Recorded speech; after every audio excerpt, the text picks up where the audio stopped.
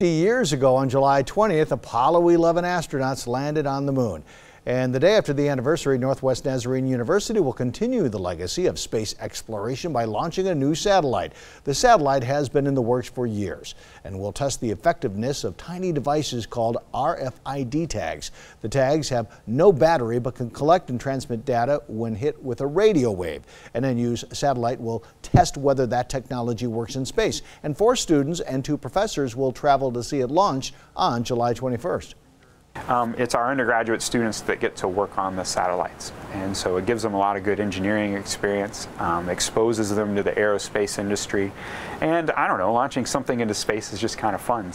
Yeah, it sure is. This is the second CubeSat NNU is sending into space. This one will travel aboard a SpaceX rocket to the International Space Station, then it will be launched into orbit from there.